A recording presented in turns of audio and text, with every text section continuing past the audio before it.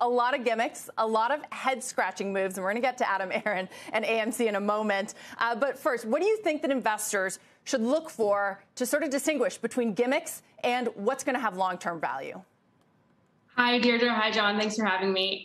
It's a great topic. I think there's a lot of fantasy right now, a lot of plot twists, a lot of narratives, which we did see 2 years ago.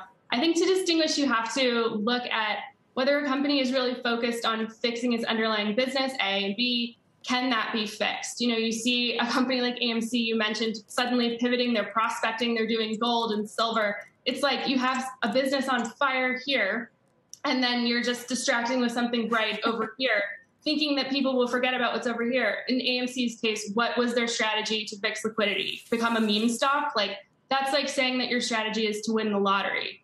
And then you have Peloton, same thing. When you think about what's a good value, a lot of analysts saying Peloton, down more than 80% over the last year, great value right now because it can only go up. Well, value from what?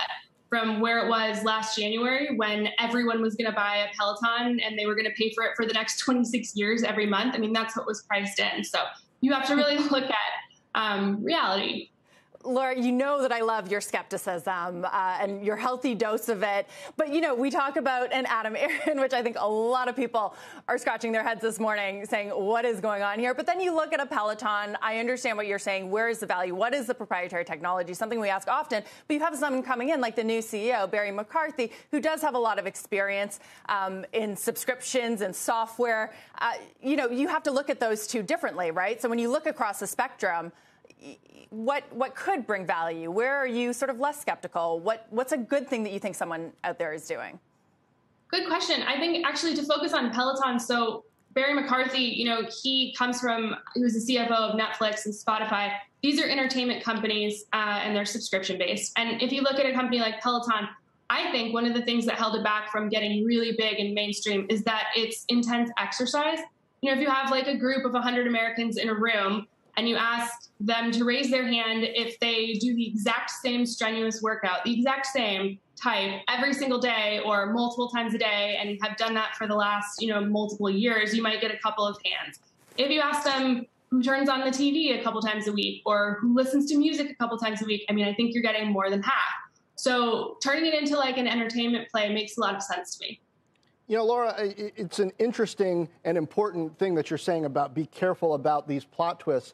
But let's explore for a moment the moments when these plot twists have actually made sense for companies and why. So I think about Apple kind of moving into the iPod and the shift that they made toward making an iPod for Windows. Some people thought, oh, well, this is a Mac company. Turned out not to be. Or Adobe acquiring Macromedia and then Omniture trying to become an enterprise company. A lot of people thought, oh, Adobe's not an enterprise company. Well, it is now. And then Netflix moving into streaming. Is there some degree, perhaps, of unpopularity of the move, but also compatibility with the core mission of the business in a lot of these pivots that actually do end up making sense? I think all of those were great examples that you gave, and you certainly had a lot of doubters. You mentioned Apple. A lot of people said, the iPhone would take off, and they were the iPad, and they were definitely wrong.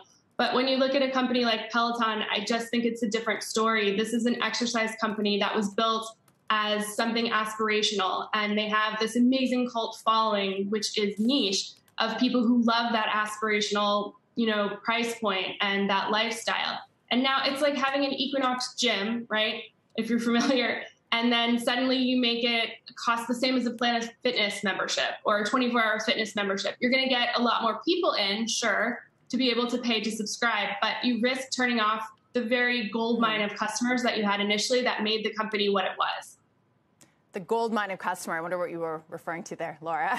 Thank you, as always, for coming on. We'll talk to you again soon. Laura Foreman from the Wall Street Journal.